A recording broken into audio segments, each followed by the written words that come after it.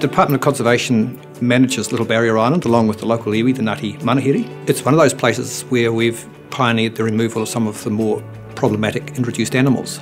So cats and rats have already been taken off Little Barrier some years ago. From our perspective, seeing the kind of technologies that this project raises, it would give us a far more broad and precise understanding of exactly what has changed over time. So the project is called the Model Ecosystem Project. The idea is to try and characterise the full composition of the ecosystem, from the trees through to the birds, the inverts and the leaf litter in the soil. If we want to make successful comparisons among all the different sites across the planet and try to understand what underlying drivers of ecosystem change might be, we need to have a similar set of methods, a standard suite of tools that we use so our results are comparable.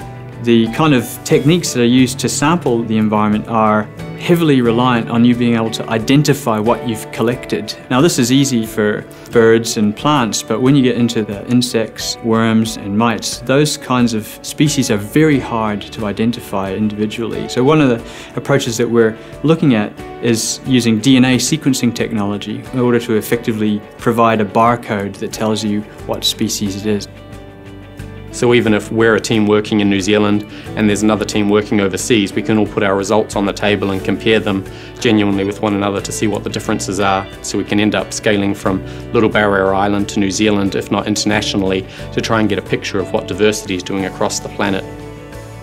So the end users for this research, we hope, are the people all across New Zealand that are invested in the conservation of their country, and so what goes on Little Barrier may well have other effects throughout the rest of New Zealand. It will be of benefit to councils, to the Department of Conservation, to farmers, and to making sure that we have a way to characterise ecosystems across New Zealand.